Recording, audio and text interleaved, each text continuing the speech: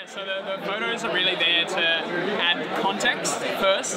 What is this in the simplest form that people recognize, and then to show something along the way that we've done, just to add a little bit of our story to the post. Well, I know when I'm looking at posters, if there are charts and pictures, it'll immediately catch my eye and I want to go keep reading what it's about. It's very easy to display information graphically so people don't have to spend a lot of time reading.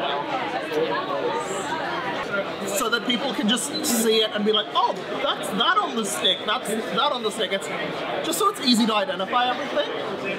So it's basically just, if we just put the images on one side and all the text on the other side, it will be pretty much unbalanced on the layout. So we decided to put all the images, which is a massive part of our posters. So we just put it in the middle and have some text around it. Because we think the text is just to explain the pictures, and text is the minor thing and the pictures are the major things. That's why